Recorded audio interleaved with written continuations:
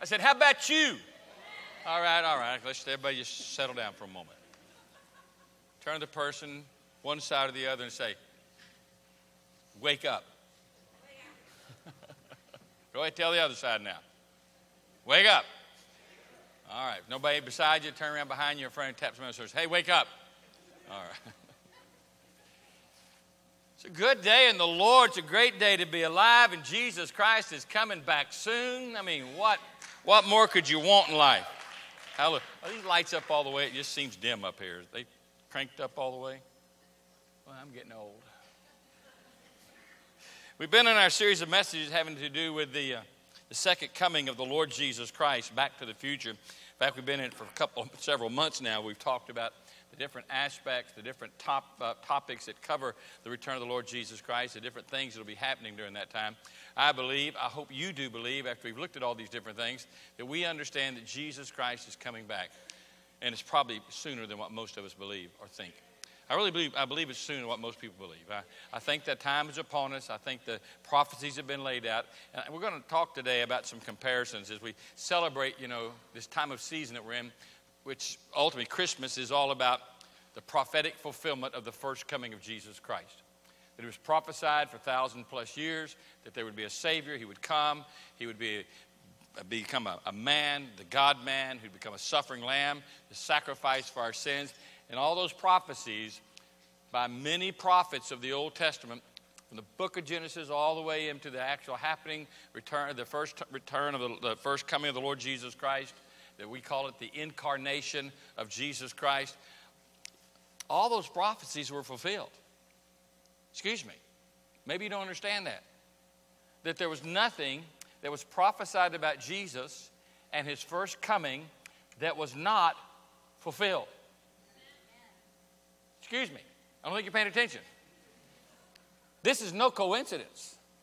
This is multiple men spread out over periods of hundreds of years, separated by time and space, who prophesied different prophecies concerning the first coming of the Lord Jesus Christ that all came true.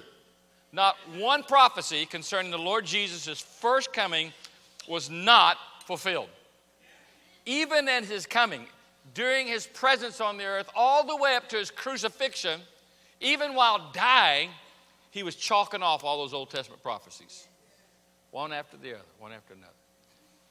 So if just logic dictates that if all those prophecies over all those hundreds of years by so many different prophets all came true, do we not believe that God is strong enough and true enough to his word that all those prophecies concerning his second coming will come true as well? I believe it. I'm just naive enough, I guess, to believe it. But I not only believe it, let me tell you something that may shock you a little bit. You may want to consider replacing me. I believe it so much so, I believe it could happen today. Well, at least that part about the blessed hope where he returns for the church in the air and he comes as a thief of the night with two in the field, one left in the field, two in the bed, one left in the bed. Some folks missing church that Sunday morning.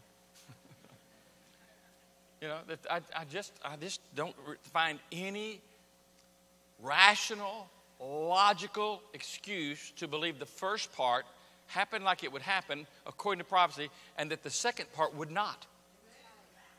I just don't have any, there's no space for believing anything else. And what I want to do is we look at Back to the Future, part 11 today. I want to compare the first coming and those prophecies concerning the first coming of Jesus with the second coming and the prophecies concerning the second coming. In fact, it's a message of comparison and contrast. First, dealing with the incarnation. That's when Jesus, God's Son, becomes a man, born of a virgin, and comes to the planet. Prophecies fill the Old Testament concerning that. Then the second coming, not the incarnation, but the coronation, where he is crowned before the whole world as the King of Kings and the Lord of Lords, and they see him in all his glory. Because I think it's good to take that event and the event that's coming and hold them side by side, and I think it will also probably impress upon you the clear realization that if this happened, you can mark it down, this will happen. If God said this would happen, and God said this would happen, and this did happen, you can mark it down, this coronation event will come as well. So I want to look at several things concerning comparison today, how they compare, but also look at the contrast in each one of these events. So are you ready? Say amen. Let's look at the comparisons to begin with in Scripture concerning both the coronation, the incarnation and the coronation of Jesus Christ. It's important to understand that prophets of the Word of God speak about both of these events. In fact, there are 8 prophecies for every one prophecy concerning the second coming. In other words, for every one prophecy given, there's 8 more given concerning the second coming of Jesus Christ. If prophecy 1 concerning the first coming over here, mark it down. There's 8 others talking about the second coming of the Lord Jesus Christ. The accuracy of these prophecies has been so unique and so specific that it's beyond incredible to realize just how they could give something so unique and so specific and how it would be fulfilled. I mean, there's so many things about the first coming of Jesus that were prophesied concerning his birth, where he'd be born, situations surrounding his birth. On and on, it just goes. And in fact, the prophets speak of Jesus Christ as being human as well as being divine, as well king over men and king over creation, as well as a man among men. In fact, let's look at some of the prophets had to say in regard to Jesus Christ and who he'd be. Isaiah tells us that he would be born of a virgin in chapter 7, verse 14. It goes on to say in Isaiah that he would be despised, he would be forsaken, he would be stricken, he would be pierced through, he would be crushed, he would be chastened, he would be scourged, he would be oppressed, and he would be afflicted. All those things, 800 years before Christ, were said about Christ. Isaiah also tells us some other things regarding the Messiah. It says that he will be called Wonderful, he'll be called Counselor. He talks about him coming as the one who would be mighty God, eternal Father, Prince of Peace. The increase of his government, it talks about how that the government would rest upon his shoulders, that he would be called not just Jesus, his name, Lord Jesus, Messiah, but he literally would be considered, the Emmanuel. What is that? God with us is the literal terminology for Emmanuel. The angels told Mary and Joseph, you will name him Jesus. And later said, but he will be called Emmanuel. Well, why would Jesus be called Emmanuel? Because Jesus is God with us. I don't think it's possible to embrace the understanding and the full understanding of what it means to believe in Jesus and to understand the gospel without realizing that Jesus is not only God, he's also man. He's man and he's God. And just as much as he's man, he's just as much as God.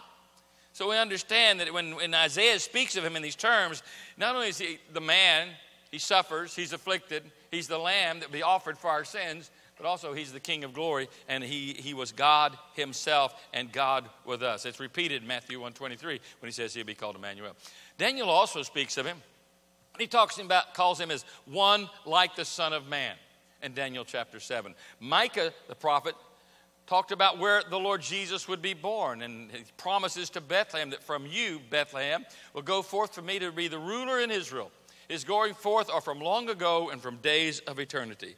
What's he telling us? That Messiah would come out of Bethlehem. That's where that he would be born. But then there's this kind of awkward looking thing, but not only would he be the ruler of Israel, his going forth are from long ago, from the days of eternity. In other words, this baby's going to be born. Hey, this is not his first time to see the light of day. He is the light, right? That he is an eternal being. He is the Son of God. He is from eternity past to the present to Bethlehem and on into the eons and decades to come down the line that will come. So Micah prophesies specifically his place of birth, Bethlehem. It's interesting to note that he wasn't born in Houston. That would have failed the prophecy, would it not? Or that he wasn't born in Syria and Samaria or somewhere else, or even Jerusalem, only 8 to 10 miles away. He's born in Bethlehem. Micah speaks of Zephaniah, the prophet, tells the people that when the king comes, he'll be the king of Israel. He'll be the Lord in their midst. Zechariah tells us that he'll be just. and he will be endowed with salvation. And that when he reigns, every family on the earth will be able to go up to Jerusalem to worship the King, the Lord of hosts, in Zechariah chapter 14. And he said that this coming king would be man and God, God and man. Now all these guys were born many years apart. And they're all hearing from God in different places at different times. And they're all speaking different elements and different parts of the Messiah and how he'd come, where he'd be born, what he'd be called, what he would do, how he would suffer. All those prophecies were fulfilled. Now, I do not believe that any of these guys fully comprehended the full nature of Jesus about whom they prophesied. I think they had the insight as the Holy Spirit gave it to them. They spoke as the Holy Spirit spoke through them and to them, and they wrote as the Holy Spirit wrote through them. But Peter tells us, the prophets who prophesied of the grace that would come to you made careful search and inquiry, seeking to know what portion of time that the Spirit of Christ, that is Messiah, within them was indicating as he predicted the sufferings of Christ and the glories to follow. They didn't understand how there could be a suffering Savior and a glorious Messiah. They didn't comprehend all those things that we now clearly see. They were prophesying by the power of God's presence within them as he spoke to them about things they didn't clearly understand. I don't even believe that the disciples, even though they had this fulfillment of these Old Testament prophecies in front of them in Jesus Christ, I don't think they fully understand all the things that they were going to write about in the New Testament concerning the second coming of the Lord Jesus Christ. Even as they're standing there after being with Jesus for 3 years, the crucifixion's taken place, the resurrection's happened, they've seen Jesus in his full glory, in his glorified body, and as he is being ascended into heaven, remember what the angel said, he's going to come again in like manner. Did they understand all that? I don't think so. If you look back in John 14, 15, 16, you see those last hours where Jesus is speaking to his disciples in the upper room. And he tells them even then, you don't know everything. I don't have time to tell you everything. I've been with you a while, but I have many things to say to you still. But not to worry. I'm going to send the Holy Spirit, and he's going to make these things clear to you, and he's going to speak to you about these things and about my coming. He made it very clear to them. You don't have it all yet, but I'm going to get it to you. Don't worry about it. I'm sending the Holy Spirit. It's the same way that the prophets of old received it. The Holy Spirit spoke to them. And now the prophets of the New Testament, the apostles, begin to lay out in Scripture the second coming of the Lord Jesus Christ and what would be involved in the process of them sharing truth about the Lord's return, such as John with the whole of the book of Revelation. Now, here's what's interesting in comparison here. Number two is this. The majority of the religious crowd of the day knew about it, but ignored it. I believe it's the same today. There's many, many people who know about the Lord's return, who can tell you what the Bible has to say. Many preachers, many Bible teachers, many Sunday school teachers, cell group leaders who can tell you a lot of what the Bible has to say about the Lord's return, but they completely ignore it. They're just ignorant of it. Now, I don't believe everybody. You think about Zacharias and Simeon who knew and believed that he would see the day. I mean, he was looking for Messiah. Remember when Jesus was taken up to the temple to be dedicated there before the Lord, that Simeon saw him. He'd been expecting. I can die now. I've seen what I've been longing to see.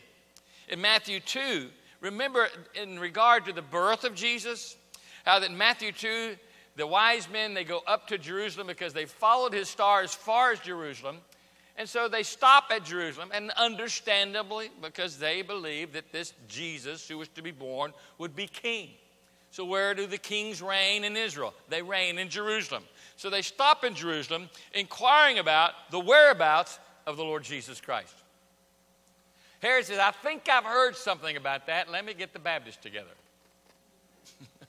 Let me get the Pharisees together. Let me get the religious people together. Let me call the denominational leaders in. And they all say, yeah, we read those prophecies, of Isaiah and Daniel and Micah and Zechariah and Zephaniah. In fact, one of them speaks uniquely that out of Bethlehem would come the Savior. Bethlehem it is. punch those coordinates into our smoke farms and head for Bethlehem. Well, on their way, obviously, the sign of the Lord's glory shows and leads them all the way right directly to the manger, and there they find Messiah. It says Micah prophesied that he'd be born in Bethlehem. Now, we know in Scriptures that it won't be far from that spot. You know, Bethlehem is very close in respect to mileage from, you know, it's closer to Jerusalem than Spring is to downtown Houston, all right? Bethlehem is to Jerusalem. So probably half the distance or less. It's not too far where Jesus is going to come back to Jerusalem and reign. But you realize that what astounds me about the whole story was that as the wise men leave Jerusalem on their way to Bethlehem, that all those Pharisees and scribes and lawyers weren't in tow with them. Hey, wait for us, we're coming. You've seen the sign, you've seen the revelation that he's coming. You know he's to be born. We're with you, buddy. Come on, wait for us. I got to get my bags packed. But not so. Any more so today. Then you see people with an expectation or an excitement about the Lord's return. In fact, today people are kind of hoping he doesn't return. You maybe say, well, let me get my Christmas bonus first. Christmas bonus ain't going to do you any good in heaven. All right? Well, like one girl told me, I just need to get married first.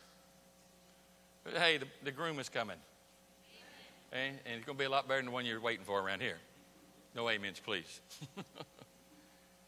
But there's this expectation that's just absent that ought to be present.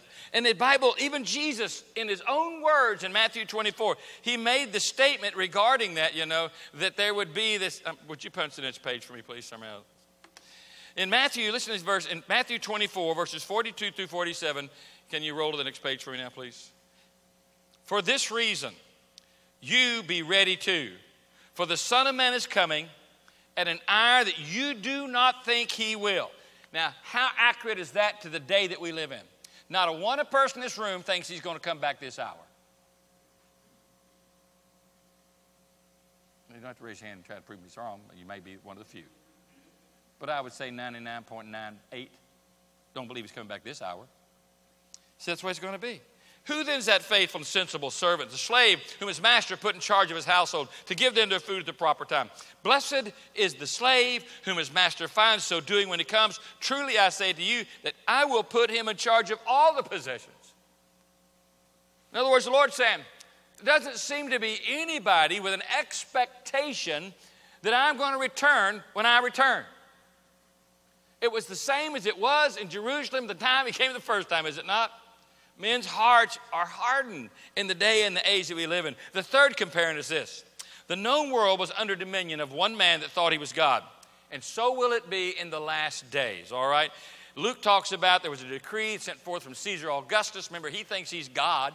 He's the Roman ruler. Rome rules the world. Caesar rules Rome. And so he wants to count everybody on the planet, the inhabited earth, and then he wants to tax them. Same thing we're going to see in the end of times with the Antichrist, who declares himself to be God. Now we know and understand that there should be an expectation upon all of us that Jesus Christ is coming very soon. Now I don't mean the glorious appearing of Jesus Christ. We made it very clear throughout these 10 sermons that there's two events in regard to the end times. All right, one of the events is the blessed hope, where the Lord appears in the air, the thief in the night experience, when the saints of God are caught up in the air, the dead in Christ rise first, and those that are alive in Christ go with him. Boom, we're out of here. Mass chaos sets out on the globe. Can you imagine the crisis that takes place globally at this point? In this process, the Middle East Treaty is signed by a very global, charismatic leader who we refer to as the man of sin, the son of destruction, the Antichrist. He steps onto the scene in this end time drama when things are so critical in the world, offers a peace that turns out to be no peace at all. It's a pseudo peace. It's a lie. He allows the temple to be reconstructed, and 3.5 years into this 7-year peace treaty, he goes in, like Caesar, declares himself in this, remember it's like this, Daniel called it like a revived Roman Empire, those 10 nations of clay and iron that we talked about in Daniel's vision. It's like a revived Roman Empire. Even Hitler saw himself as Caesar over a revived Roman Empire. It's a little precursor where Satan tried to make his move, but it's not yet time. This guy rises on the scene. He's the Antichrist in the last days, and the Bible refers to him in 2 Thessalonians. He says, and he comes, and causes the small and the great and the rich and poor and free men and slaves to be given a mark on their right hand and on their forehead, and he provides that no one should be able to do anything, buy or sell, except the one who has this mark. Either the name of the beast or the number of his name. Here's wisdom. Let him who has understanding calculate the number of the beast, for the number is that of a man. His number is 666. What's he saying? There's going to be a man who rises at the end of times in those last 3.5 years before the glorious return of the Lord Jesus Christ, who declares himself to be God over the world, requires the census to be taken, requires everybody to be marked and pay him the taxes due. So we see the same kind of thing happens at the second coming. In fact, Revelation talks about this. In the book of Revelation, it says he causes all, small, rich, and poor. So you have this dual thing of 2 Thessalonians, he's the God, and then you have the Revelation experience. Number 4, there was a fiery sign that accompanied Christ at his coming. And that's his first coming as a child, a babe. That's his second coming. In Matthew 2, it says, where is he that's born King of the Jews? We have seen his star in the east and are come to worship him. Now, star here has been written about for thousands of years, people trying to diagnose and to understand what this star was. I do not believe it's a star or an arrangement of stars in the skies. You know, people say, well, the wise men, they were astronomers. Some say, no, they were astrologers. Let me tell you, the wise men, they were from Persia. Most likely, if you follow the whole scenario and why they would even seek Messiah is, they were most likely descendants of Daniel, children of Israel, still in captivity in Israel. They were men from the east who had been taken, their parents had, or their grandparents had been taken from Israel when the Persians came in, the Medes and the Persians, and took over Israel. These men were taken back. Out of that group came men like Daniel, became great leaders in the nation. Shadrach, Meshach, Abednego, raised to places of great authority because of their faith and their commitment to God. They were recognized next to the king in some of these situations. They most likely were Hebrews as descendants of Hebrews. They studied the scriptures. They stayed true to the word of God. Nothing could deter them. Look at Daniel's testimony, Shadrach and Meshach's and Abednego's testimony. Against the threat of their lives, through lion or fire, they stayed true to the word of God. And now they come on the scene, I believe, following the prophecies, and they see a sign. What is this sign? I believe it's a star, but not like we know as a star, nor it is a constellation, nor is it Halley's Comet. There's no way on earth a comet could lead these guys for months on end, this 800-plus mile journey to get to Jerusalem, lead them right to the city, and then take them all the way to Bethlehem. And then this comet stand over a manger in Bethlehem. It just torched the whole place. It had to be something unique, and the Bible talks about this something unique. The Bible mentions this fiery sign, and it calls it the glory of God. The Bible mentions a fiery sign where Moses is standing and communicates with God. There's this fiery sign in the bush, that the bush is not consumed. Or whether it's the dedication of Solomon at the temple, when the glory of God is manifest, this fiery, wonderful sign comes, drives everybody out of the temple because of the presence and the holiness of God. I believe it's the same sign that accompanied the children of Israel as they made their way out of Egypt across the wilderness, headed 40 years, led by a cloud by day and a fire by night. When the scriptures talk about clouds, Jesus appearing in clouds is not talking about cirrocumulus, stratus, whatever kind of cloud. It's talking about the glory of God, that same glory that accompanied the children of Israel. It was the presence, the glory, the majesty, the power of God being manifest. So here's these men of Persia. They're following what they know this fiery sign is from the Old Testament. And they're following it all the way up to where they ultimately discover the Lord Jesus Christ. But Matthew 24 says, Jesus is speaking, for this reason, be ready. For the Son of Man is coming in an hour when you do not think he will. Who then is that faithful servant we go and talk about in Matthew 24? But he gets down to verse 27. But as the lightning comes out of the east and shines even to the west, so shall the coming of the Son of Man be. He said it's going to appear when I appear over the planet, coming in majesty. It's going to appear like lightning This manifest power, this manifest beauty, this manifest glory of God, I believe around the globe, because every eye will see this. Every eye is going to witness this. When the Son of Man comes shining from the east to the west, so shall the Son of Man be. Remember the story of the shepherds in Luke chapter 2. It said there were shepherds in the same country, abiding in their field, keeping watch over their flock by night. And lo, the angel of the Lord came upon them, and the glory of the Lord, watch this word, shone, lighted around them. And they were freaked out. Jorm's translation. They were so afraid. I know I've been afraid before. I don't know if I've been so afraid. So afraid it hurts. Is that sore afraid? They were so afraid. Why? Because this majesty, this manifestation of light, these angels accompanying the glory of the Lord shone round about them. It's the same glory, the same power, the same majesty. Listen, the Bible talks about, I mentioned this verse a little bit later on, 1 Peter 5, when the chief shepherd shall appear. You know, when he appears, then you will receive an unfading crown of glory. That God is going to place upon your head this wreath of his glory, this wreath of his master. The first time he comes is baby Jesus.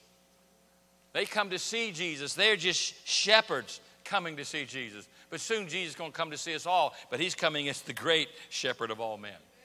Can you imagine these humble men in the very presence of God, and the glory of God is seen, and the angel of God speaks to them. In humility, they said, come, let us go also. What was the witness? It was the glory and the majesty of God. We're going to see that in the end of times like at no other time in history probably. The fifth comparison is they were sought by wise men to recognize him as the King of Kings. And the second coming of Christ, the wise will really receive their King. Matthew 22:1. Now when Jesus was born in Bethlehem of Judea in the days of Herod, behold, there came wise men from the east to Jerusalem, saying, where is he that's born King of the Jews? We've seen a star in the east. Now again, these wise men, if you follow, it's the word magoi in the Greek language. We use the word magi today. And by the way, there's no place where it says there were three. We three kings. It doesn't say that. And it's probably more than three. They were, the word magoi refers to, in Persian history, is a ruling class. They literally were called the kingmakers in Israel. I believe they were this class of Hebrews, people who've been faithful to God. That's my personal opinion. They said, we want to know where he is, and we've come to find him. And because ultimately they can't make him king. He already is king. God's the only king maker. They come and they bear gifts before this king. At the second coming, when Jesus comes for the wise, his children, we will cast our crowns at his feet. We will honor him. And the nations will honor him as King of Kings and Lord of Lords. So if you consider yourself to be really smart, it would be best to cast your life down before the king today and be the wise person he calls you to be. The sixth comparison is this. Angels announce both events. Mary, Joseph, the shepherds, the wise men were all spoken to, warned by, witnessed to by angels. These messengers from heaven. His second coming will be with the trump and the voice of an archangel. In other words, this trump of God sounds, and this is the glorious appearing. When he comes and it sounds, and the earth sees this blast of glorious glory from God that's manifest around the planet, there's going to be this voice of the archangel. You say, what's it say? I don't know, but I bet I hear it. And I bet everybody else hears it. When this voice speaks, maybe it's an introduction. Ladies and gentlemen, the glorious King of Kings, the Lord of Lords, Jesus Christ. And the voice speaks, and there's the welcome of the glory of God onto the planet. The seventh comparison is this. He was sought out to be destroyed by enemies at both events. In Matthew chapter 2, Herod wanted to slaughter the little innocent babies, and he did. The parallel of that is also when Moses was sought out to be killed and destroyed. Those Hebrew children all lost their lives. Moses was put into the river in a basket. At the end of time, Megiddo, the world armies are gathered together, and there's such chaos that God comes in his glory and defeats the enemy. The Bible says that when he comes, Antichrist is there, and he's mounted his forces, and he's rallied his troops from around the world. The Bible says that when Jesus appears with us in the heavens over Megiddo, over that valley. That out of the mouth of Jesus will go forth a two-edged sword. What is that? That's the word of God. The Bible says, in other words, Jesus will speak and Satan will be destroyed at his voice. At least the Antichrist. Satan is put into a pit. And such chaos at the word of God being spoken by the living word of God, such chaos ensues that there's this madness where people fall on each other's swords and destroy one another. Now those are some of the comparisons, but there are also some contrasts. We talked about how in the actual event with the contrast in the first coming, how that there were those who knew about it. Few knew of the actual event, though, and the place of his first coming. But this next event, it's going to be such a big deal, everybody's going to know about it. The Son of Man will appear in the sky, and all the tribes of the earth will mourn, and they will see the Son of Man coming in the clouds of the sky and with great power and glory. And he will send forth his angels and a great trumpet, and they will gather together his elect from the four winds, from the end of the sky to the other. No, the whole earth. Everybody's going to, every tribe, every nation, every person alive on the planet will see him. Remember, the world's in an unbelieving state of chaos. This is the end of the tribulation. Millions upon billions of people have died, and they still will not believe. And it says they will mourn when they see him. Mourn for their failures, mourn for their ignorance, mourn because they rejected the Lord. They'll mourn. Revelation put it this way in chapter 1, verse 7. Behold, he comes with clouds. There's that glory of God again. And every eye shall see him, and they which pierced him, and all the kindreds of the earth shall wail because of him. Even so, amen. What an event. What a day. Now, just as much, catch this with me. Don't miss this. Just as much as I believe in little baby Jesus lying in a manger over here, I believe that story. I believe this story as well. That everybody's going to see. And they're going to see in such manifest glory. They're going to see Jesus in all his power, in all his deity, in all his majesty. It's going to blow their minds, for lack of better terminology. Another contrast is this. He was sought out by the shepherds as the child, but the second coming, he's the chief shepherd coming for his children. He comes now as the King of Kings and the Lord of Lords and the chief shepherd. There he stands in Luke chapter 2. We see the story of the angel we read a while ago, but also we talked about in 1 Peter 5:4, where he comes as the chief shepherd for his children and to crown them with his glory. The next comparison is this. The first coming saw the slaughter of innocent children and babies, the pursuit of an innocent Christ, trying to destroy him. The second coming, it's the other way around. He's judging the unrighteous. First coming, they sought to judge the righteous, to destroy the innocent, to slaughter the children and the babies surrounding the birth. The second coming, it will not be like that. The second coming, it's all those unrighteous and perverted in heart who are going to pay the price. For centuries, mankind has hated Christianity. For centuries, men have destroyed Christians. For centuries, they've tried to burn their Bibles. For ages, they've tried to stamp out every vestige of God and the Scriptures and all that God stands for. Even today, 2/3 of the world, churches and Christians still are in countries where they're persecuted, where it costs them their lives and sacrifice on a great deal and suffer a great deal just to love Jesus and to worship Jesus. Whole churches meet in secret in the woods and underground just to find places to openly worship God. We don't see that because we're so blessed in our nation. We have such freedom. But there are parts of the world where that is not experienced. And for centuries, there have been those who are demonized by Satan himself who seek to destroy any part, any parcel, any bit of godliness and of Jesus. But the day's coming when all those unjust and all those unrighteous and all those murderers and all those who stole from and took from and destroyed the lives of so many pure believers, they're going to pay the price. It's not going to go undone. It's a day of justice and a day of judgment on the unrighteous. The next contrast, this is the fourth. He came. He was suffering, the suffering servant, born in the lowliest means in a stable. But the second coming, he is King of kings and he is Lord of lords. Isaiah prophesied this in prophecy. The New Testament is filled from one end to the other end about his lordship, about his headship, about his kingship. And the day will come when he lights up the skies and his presence is known, and he puts his foot down the Mount of Olives and takes his seat in Jerusalem as the King of Kings and the Lord of Lords. The whole world is going to see it. They're all going to witness it, and they're going to realize he truly is the King of Kings.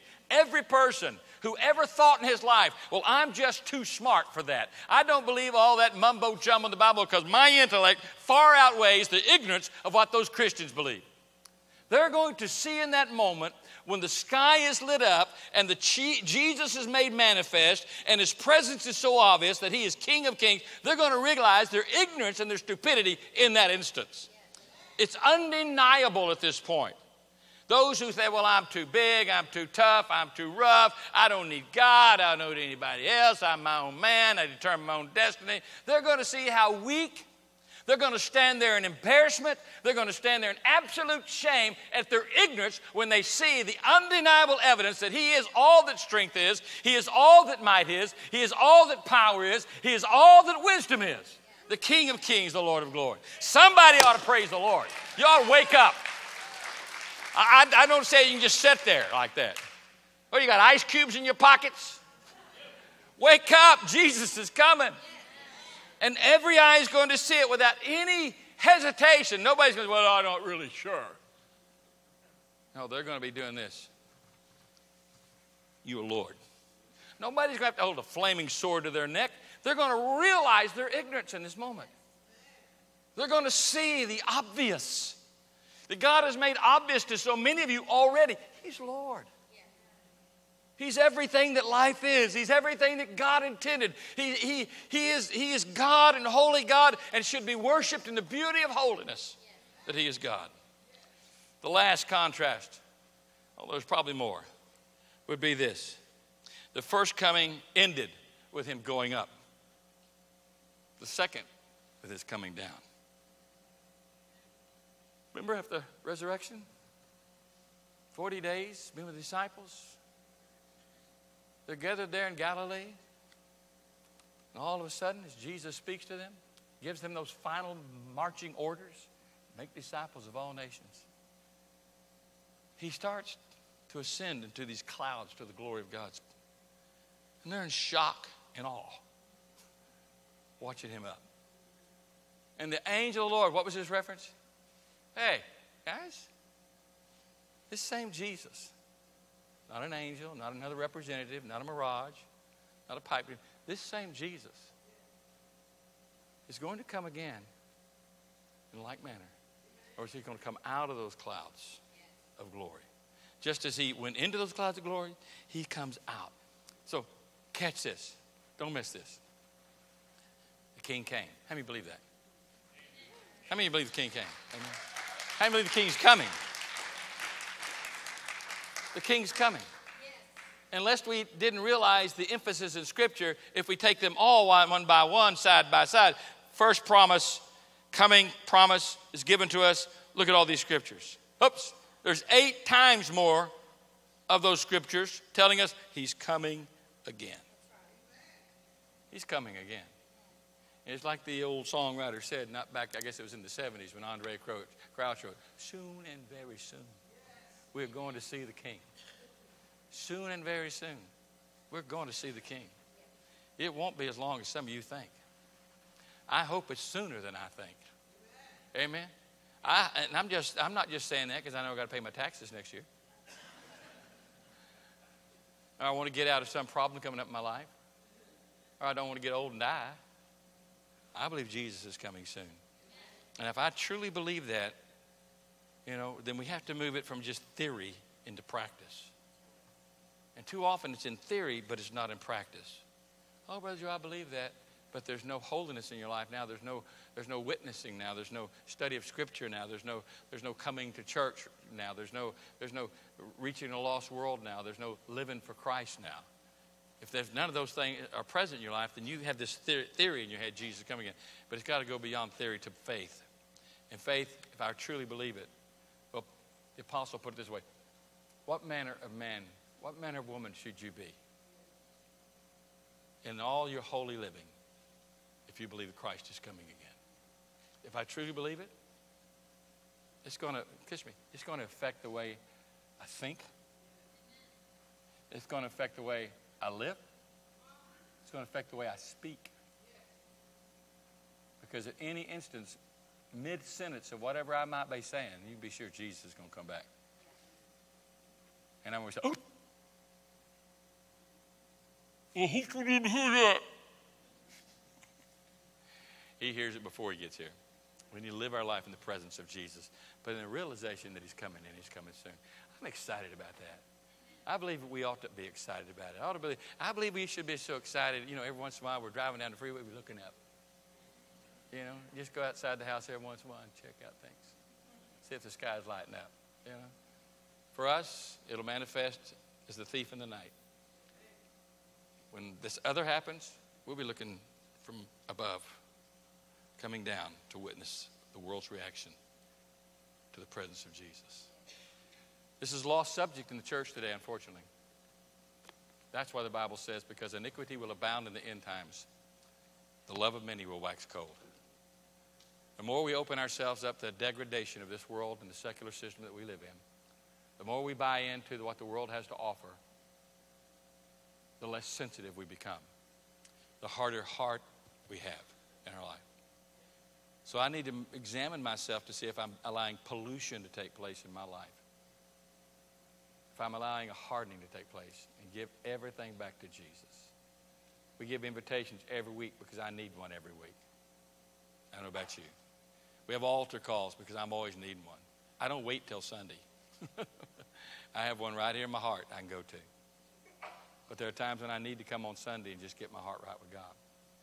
We have altar calls for people who may be in our service who've never really given their life to Jesus Christ as their personal Lord and Savior. You say, what's that mean, Pastor? It means that you're no longer following yourself. You're going to start following Jesus. That's simply put. With the heart, a man believes. What's that mean? My heart is where my actions are. So if I believe, I'm following Jesus. That's what it means. No longer you're following your whims, your will, your purpose, your destiny. You don't know God's will and purpose for your life. You love Jesus. You believe he sacrificed himself for your sins. You've accepted his free gift. That, hey, you took my place. I thank you for that. Now you followed him as your Lord and Savior. Don't be those we talk about in the scriptures that refer to as the apostates. People have a pretend religion, who have a pretend faith, who just kind of, when it's acceptable, they do Jesus stuff. But when nobody else is around, when they do what they want to do, they just forget Jesus completely. No heart commitment. Give your life to Christ today if you've never done that. And if you're here as a Christian, thank God for 1 John 1:9 that says if we confess our sins, that God is faithful and just to forgive us of our sins and to cleanse us from all unrighteousness. Because I know as well as you, there are times in this world when I just get dirty, when I make bad decisions and say stupid stuff and do wrong things, and I need to come back to the cross. And thank God for the blood of Jesus that cleanses me. Hallelujah. Let's stand before the Lord today and let's just get our hearts humble before him. This morning you knew you need to make a decision for Christ. What would stop you from just being obedient to the Lord?